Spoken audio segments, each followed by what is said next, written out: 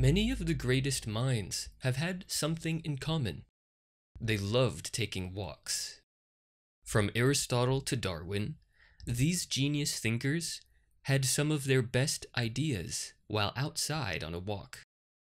Aristotle is often called the peripatetic philosopher.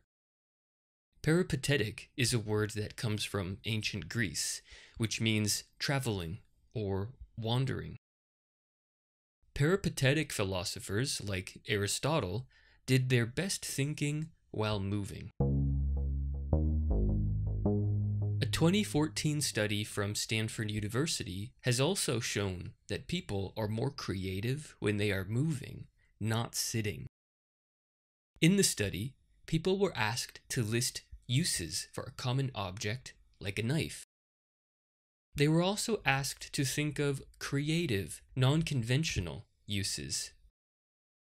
Some of the participants did the study while sitting and others while walking. Some of them were also walking on a treadmill inside, while others were walking outside. The participants who were walking outside were 81% more creative.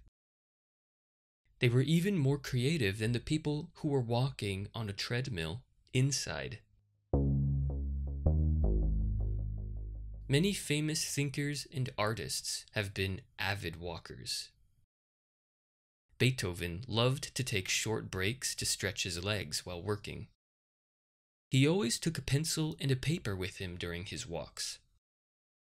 Beethoven's Sixth Symphony, known as his Pastoral Symphony, was inspired by walking through the countryside. Charles Dickens loved to walk while thinking about a book, as did Charles Darwin and the philosopher Friedrich Nietzsche. In the USA, the philosopher Thoreau wrote a long essay called Walking. In this essay, he describes the benefits that walking has brought to his lifestyle.